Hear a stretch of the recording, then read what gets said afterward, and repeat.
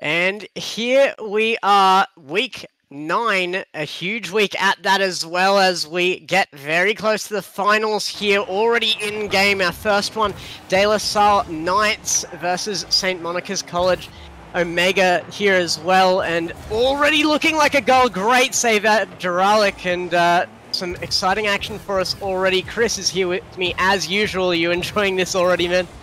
Yeah, it's pretty entertaining stuff straight off the bat here, as we'll get our first goal just like that after very continual pressure from St. Monica's. Caleb just able to finally break through, as well the De La Salle defense just continually pressured through, and yeah, it was a good way to get the first goal on board for this orange side. Yeah, nice to come into the Victaz region here with two teams who should be fairly evenly matched here. They're both at the exact same spot on the ladder with 6 wins and 2 losses to their names. But that's a good shot from Kyle, and it's looking like St. Monica's is going to take the upper hand quite quickly here.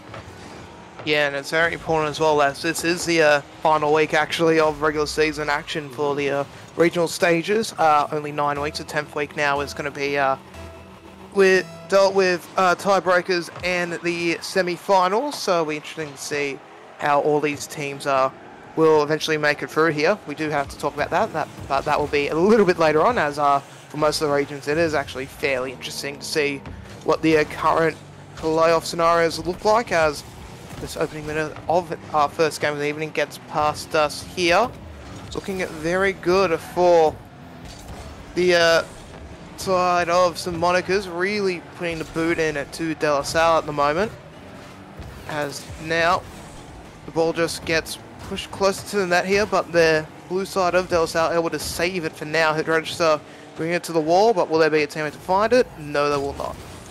And a little bit of a miss on the boost grab there, as well as going to put De La Salle in a bad position here. They have rotated back well. A little bit of a double commit there isn't going to do too much to them. An open net opportunity, but nobody there fast enough. It will be a goal though, as Crispy Salt comes through and smashes that one home.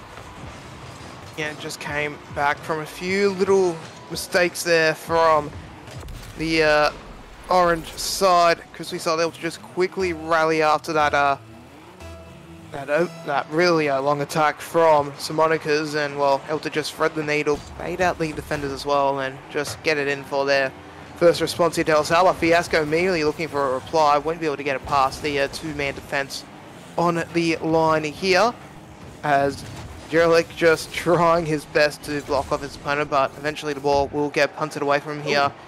Carl just leaving it to Fiasco to pick up here. A little bit of a risky play, but it does eventually work out for St. Monica's, as the ball now gets taken back into the midfield here. But at the moment, they'll be looking for a few more goals here, this orange side, as they've only got a 1-goal lead to work with 2 and a bit minutes remaining here. This could be that second goal back. No, it won't. Crispy Salt will come back through and clear it away.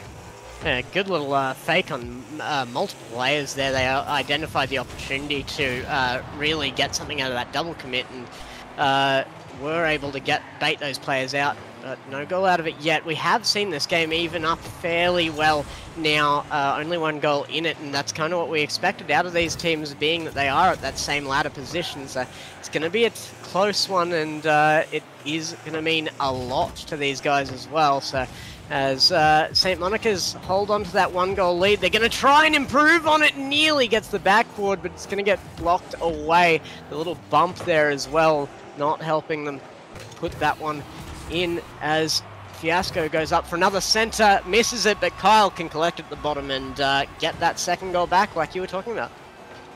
Yeah, Fiasco just missing the ball, and that's actually worked out perfectly for St. Monica's. Just completely disrupted what their opponents were doing in De La Salle, and yeah, just opening it up for Kyle to come through and just get a pretty nice goal at the end here. So 2-goal lead back up. This could be a 30 if Fiasco nearly going full mechanics, but once again leaves it to Kyle, and well, this is a good way to quickly rebuild that lead up again. 3 goals now with 107 seconds remaining here. Looking pretty hard for De La Salle at the moment here, Gex. Yeah, I mean, we do have some time for them to come back, but it's doable, but De La Salle Knights need to make sure that they've got that backboard defended. That's 2 goals in a row have come off of that backboard with no contest before it gets back down all the way to the ground, really. So they need somebody there waiting for that to hit backboard. They need to make sure that defense is carried out, but Juralic doesn't even need defense. He's going to come up, get to that ball first, and hammer one home again. It just wasn't a good clear there, really, for St. Monica's that led to that goal. Juralic was in the perfect spot to pick up the ball, well, pretty much right in front of him, and send it on into the net. We've still got a 2-goal lead here, though, St. Monica's, so plenty to work with as we get into the final fleeting moments of this opener. They might look for a 3-goal lead again. Elikal gets so close, but just unable to finish off the dose there. And now Fiasco's going to go up here, and he's read that ball perfectly. Baits out here, and just like that, the 3-goal lead is restored. Yeah, beautiful goal, but you've got to feel for hit. I mean, there was so few options left available to him. Tried to tap it off to that right-hand side just to get it away from the front of net, but realistically, yeah, just not that many options available to him, and that's going to all but secure this game for the De La Salle Knights. A minute left, a 3-goal lead is a big lead, particularly here and now against St. Monica with the confidence they have and the abilities they're showing. And it's going to be a tough one to come back for, but you have to say that we have seen the De La Knights be warming up this match a little bit. As this has gone on, we've seen more out of them, and even a few more errors out of St. Monica's as it goes along as well. So it's not an insurmountable task, but they are going to have to take this very seriously in Game 2. They are indeed here, especially considering both teams currently 6-2 their records, and well, that means they're all tied up for 4 along with 3 other teams here. So if they do win this game, they will make playoffs, but if they lose it, that will be it for them this season, as Elikal nearly gets another goal in, but will be denied by Crispy Salt. As yeah, it's a very interesting situation currently on the ladder in Victoria. 3 teams currently on 7 wins and a solitary loss, that being OACC, YVG Spuds, and Frankston High, as this first game ends. St. Monica's will win, and will win quite easily, all things considered. So those 3 teams, so they win, they're pretty much into playoffs. So they lose, well, they might be taking on one of these teams here in a tiebreakers in a few weeks' time. Yeah, I mean, St. Monica's took that out with a lot of confidence and a huge goal lead there as well. They got that goal lead fairly early as well and were able to improve on it, and they really just came in with a lot of confidence, and they seem very, very warm, where De La Knights maybe are a little cold off the bat here and had some struggle early in the game. They did come back and manage to hold them off a little, but it's been a very tough game for them, and it may prove to be a really tough series for them if they continue the way they have. They need to really make sure they get on top of those double commits and make sure that their defense is in position. They need somebody to watch that backboard and make sure that the mechanics that St. Monica's are displaying aren't as useful. Yeah, they do need to just try and deny St. Monica's those mechanics, and really a lot of field position as well. Just felt the majority of that game the ball was either in the midfield or on the attack for that orange side, so you really need to try and win the ball a little bit more here at De La Salle. They won't have any chance of bringing this to a game 3 and keeping their regular or their playoff hopes alive, as Fiasco drops it onto the backboard early on, and look who's there, Carl to finish it off again. Early lead back to Monica's. This is one of the better plays I've seen them make so far. Off ceiling, comes back down, hit is available and very close, but that powerful shot just read beautifully into the top half of that goal and made it incredibly difficult to save. So a really, really good way to take that first goal out as St. Monica's continues to dominate the De La Salle side here. And that was going to be very dangerous as well. A nice counter-attack from De La Salle, but they just couldn't finish off as hit register. Probably should have left it to his teammate there. Juralic probably had the angle to get it on in, but just like that, this could turn into something for St. Monica's. This ball was up in a dangerous position for a little bit, but eventually sent back to where it started in the defensive corner for him. This is once again, what I was talking about for St. Monica's here, they're gaining more control of the ball than their opponents, and it's just really stifling their opportunities. Most of their goals so far have come from counter-attacks, and, well, for De La Salle, those counter-attacks, well, they can come in thick and fast at times, but they're not always reliable options. They really need to try and fight a little bit more in the midfield here to get that ball a bit closer to target, because they're going to keep finding themselves in positions like this where, sure, they can save it this time around, but if Carl's a little bit closer, maybe he goes for him, maybe he just finds the line again to double up that lead.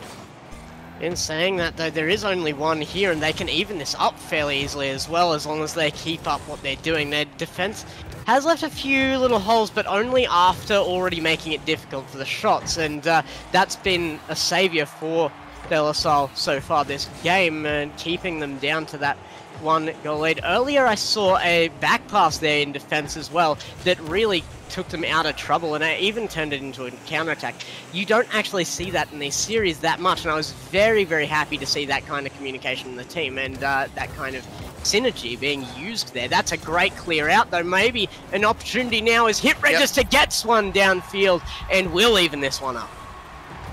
Once again, it comes off that counter here. Hit Register steals the ball away, and, well, everyone at St. Monica's is pretty much going on to attack here. They try to respond, but they're just a bit too far back to do so. So, De La Salle, they get the equaliser here, but still a little bit more work for them to do here to try and bring this game into a decider, especially when it just feels like St. Monica's, they just continue to build up that pressure, especially in the midfield here.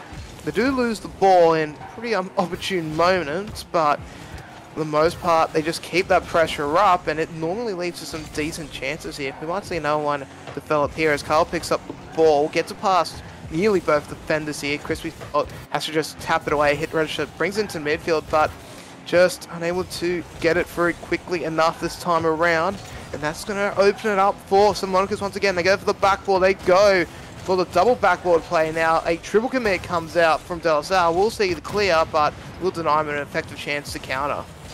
You'd like to see there was a little bit of backboard defense available there, and that made the shot a lot more tricky. Even if they weren't able to get to it, it makes them question, it makes the attempts that they will go for much more tricky. So, you know, just having that man available, even if they can't get to it, is always the better option.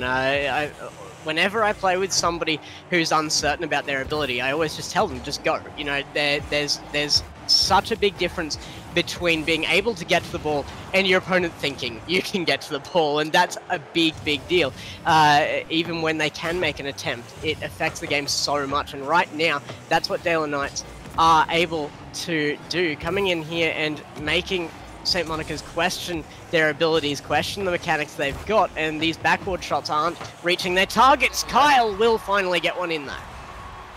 Yep, as soon as you mention it, a backboard shot appears, and it opens up for Kyle, as this one will be Valical just to get the setup, but still results in a goal here for St. Monica's, and, well, they're just all stuck on the ground there. The tires were filled with glue, and they just couldn't get off the ground in time to react. And this could be another quick response here for St. Monica's. Immediately back onto the backboard here, Fiasco and Carl was just waiting, but the ball's being tapped away. Crispy Salt now onto the counter, but Carl underneath with a little bit more pace, able to just harry it into the corners.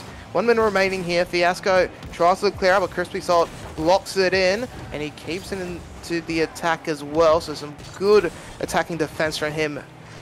For the moment, Jurlic leaves the ball to his own devices. Carl comes through, gets it to the midfield, and that's a little bit of an unfortunate touch there. Just slows him up yet again, but it might turn into something nice here. But Fiasco, once again, gets up in time to push it out of danger. Finally, we get to see De La Salle try and use that backboard, but just the defense holding up for St. Monica's right now, and this is a much closer game. Only one in at a good shot from Jurlic.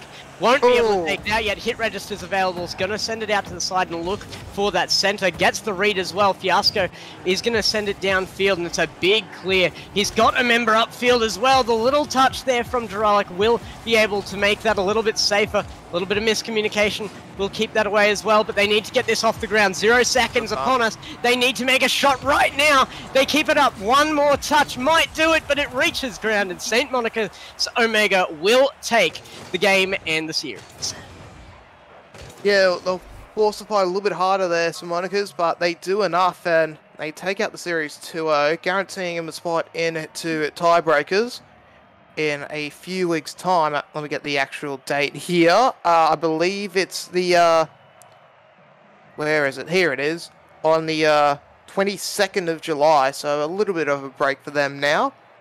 But they should, oh sorry, the week before tiebreak, so actually will be on the 15th of July. We'll be seeing them next, but it's been well deserved from St. Monica's. They were the better team overall.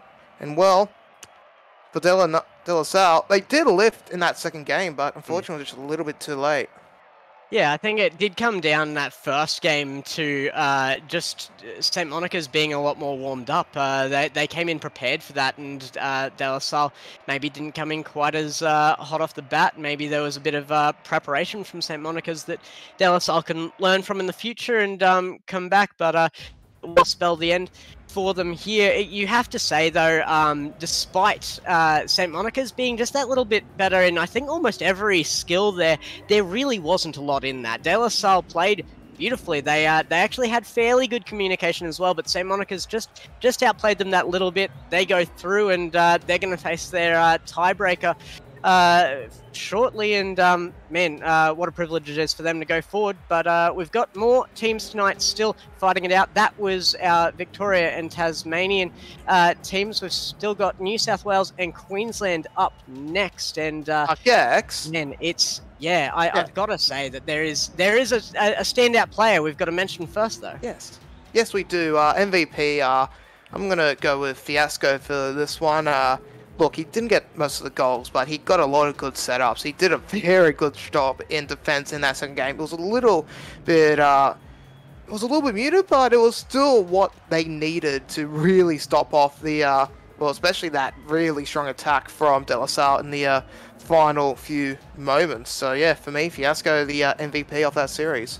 Yeah, a lot of passes as well. I've got to agree with you there. Really, a man that could be used all over field, so a huge contributor, and that's what earns him that title. I agree entirely. So we'll see you very shortly with that New South Wales-Queensland matchup and see which of those teams can make it through as well. We'll be back shortly with those games.